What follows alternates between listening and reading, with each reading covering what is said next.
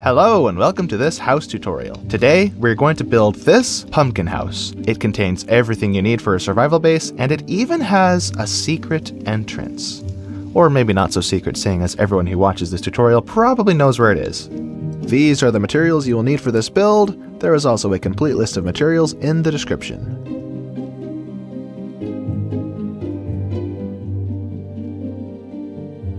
The first layer is shaped like an oval. Start at the front and make it 5 blocks wide.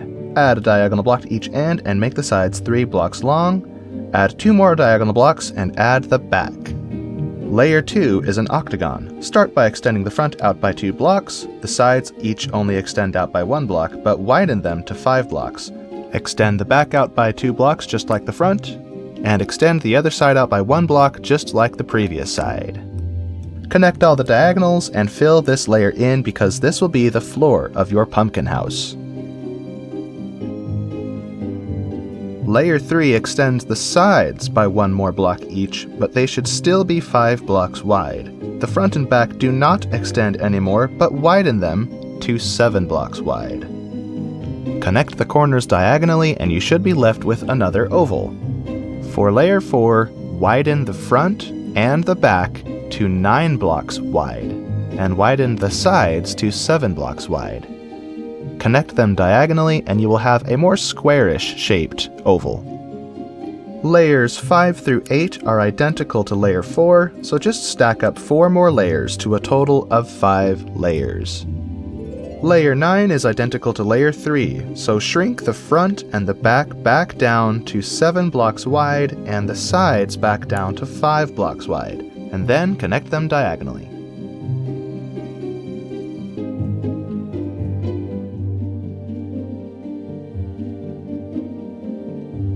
Layer 10 is identical to layer 2, so retract the sides in by 1 block, leave the front and the back where they are but shrink them down to 5 blocks as well. Connect the corners diagonally and fill in the octagon so the opening matches layer 1, which is also layer 11. Close the ceiling with layer 11, which is identical to layer 1. The front and back are 5 blocks wide, the sides are 3 blocks wide, and they are connected by 1 diagonal block in each corner. I can't give you specific block-by-block instructions for the stem because it's supposed to be a random organic shape, but what I did is I started by placing a cross on the top where the stem connects to the body of the pumpkin, and then I started building diagonally like this, so it was leaning diagonally to the right, but also pointing slightly forward at a diagonal. You should make your stem thick enough to look like it belongs on a pumpkin this big, so I made mine 2 blocks thick at least in all places. You can make yours even thicker if you want. Or if you really want, you can make it long and wiry, though personally I don't like that very much. Frankly, you can do whatever you want for your stem because this is your house and your pumpkin, and you should make yours unique to you and your style. Now for the fun part, the face. Scaffold your way up so you can see what you're doing. Now on the left side, go down 2 blocks from the top, 1 block from the left, and cut out 3 blocks in this pattern. Do the same on the other side, and now you have 2 eyes. Count down 3 blocks from the top and cut out a nose, 2 blocks vertically. Lower yourself a little bit. Now count down 1 block from the nose and cut out the mouth. You can kind of do whatever you want here, but this is my pattern. And now we have turned our pumpkin into a jack-o'-lantern with a sinister smile. And now to get inside, let's build our secret entrance. And to accentuate just how secret this secret entrance is, I even built a path to it. Heh. Place a trapdoor here or there, it doesn't matter. There's a trick to this. When you go under a trapdoor and you right-click, you enter crawl mode. What this allows you to do is move in, break this block, place the ladder here, and you are now inside the jack-o'-lantern. Finish it off by placing a trapdoor here, and you have a secret entrance into your house. And now we will begin on the interior work. You can do your own thing for the interior if you want, but if not, buckle up and get ready to build. First, we will light up the jack-o'-lantern with a fireplace. Find the center, place down your campfire, and on top of your campfire, place your cauldron. Now I know there's a bit of magic during Halloween, but the cauldron shouldn't be floating. So build a cage around your fire so you don't step in it, and now grab your oak fences And we're going to build a holder for this cauldron.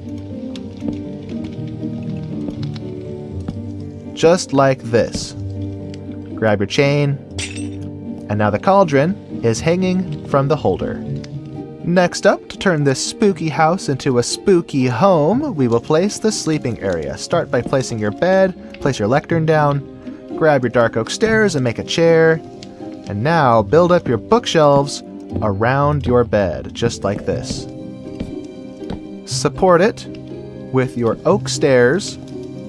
Now you have a little bed nook. Next, we will build our crafting station. So go to the back, grab your crafting table, place it down, and then place a barrel on each side with 2 blocks of space in between. Grab your remaining trapdoors and use those to make a tabletop, and then build them up to create a second level, like a shelf.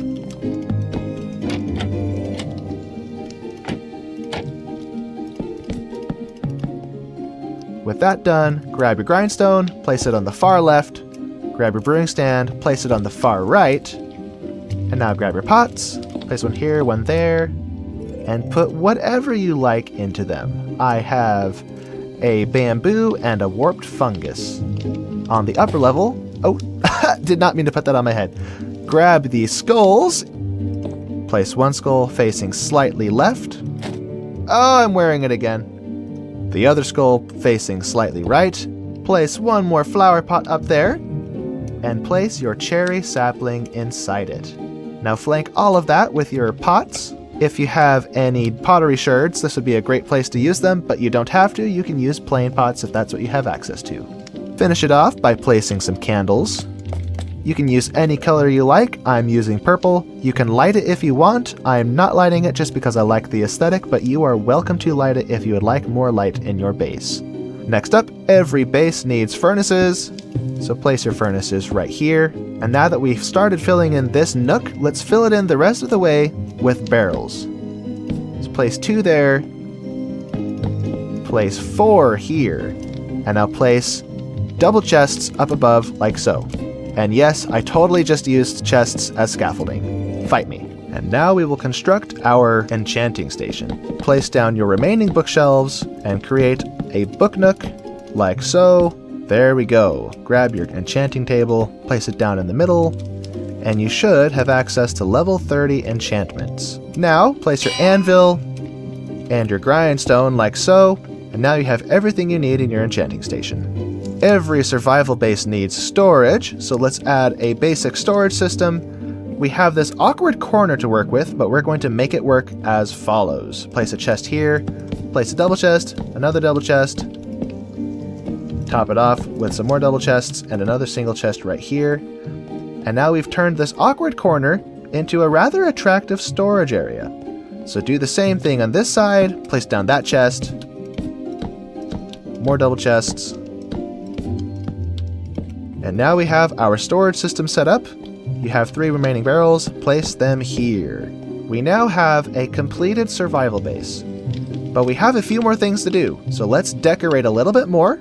Let's place one of our decorated pots here, the other one here, grab your flower pots, and this is a neat little trick you can do that not many people know about. You can place your flower pots inside the decorated pots. Now grab your torch flowers, if you have them, and place them into those pots. And look at that. Honestly, you can use whatever kind of flower you want, as long as it fits into a flower pot. I just like torch flowers because they look awesome. Now let's place down some carpets. Place 6 carpets over by the sleeping area, lime carpets. Place the remaining 3 here. And I would have placed them here, but if we did, it would block the bookshelves from serving their purpose of powering up our enchanting table. So instead, I will knock out these 2 blocks and place lime wool there instead. Now we have 20 black carpets remaining, so place 10 on this side, place 10 more on this side. Now we have a jukebox, let's plop it down right there, and put some candles on it. And that's it! The interior of your jack-o'-lantern pumpkin house is completed. And if I do say so myself, it looks really nice! Let's talk about the landscaping. It is entirely optional and it's entirely up to you how you do it. But what I did, if you want to take inspiration from me, is I used crimson funguses, pitcher plants, and used bone meal, which brought out blue orchids because of the swamp biome, and also made the grass look overgrown, which gave a great aesthetic to our jack-o'-lantern house. I also touched up the path which led to our not-so-secret entrance and illuminated the path with some torches on fence posts. One potential problem that may arise is once you put the interior in, the face gets harder to see. You can remedy that by putting black concrete behind the face. Of course, the trade-off is now you can't see out of your house. And now, as you see, I built this pumpkin house out of orange concrete, and I understand that concrete may not be the easiest resource to get a lot of, especially in large quantities. You could also use red sandstone, although that's admittedly more difficult to get your hands on, or acacia. And both of these materials give you access to stairs and slabs, which allow you to do some more intricate things with the face. So you have the option of using those. The trade-off, of course, is the color, because orange concrete is more orange than those. You could also potentially use orange wool, but I personally didn't like the way that looked. So, pick your poison. And that concludes this tutorial! Thank you so much for watching. If you enjoyed this video enough to construct a jack-o'-lantern pumpkin house in your own world, be sure to show your appreciation by liking and subscribing, because I have several more Halloween tutorials coming up soon. And also let me know in the comments of any adjustments you may have made. I'd love to hear your feedback. Until next time, Happy Halloween!